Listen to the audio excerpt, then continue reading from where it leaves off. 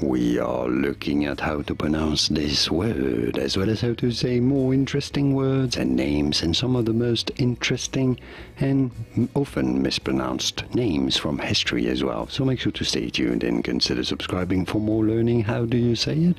Carthaginian. Carthaginian. Pretty straightforward. Once you know the inhabitant or uninhabitant of Carthage in present days Tunisia, Carthaginian, and now you know. Here are more videos on how to pronounce more interesting names whose pronunciations aren't always obvious. I'll see you there to learn more. Thanks for watching.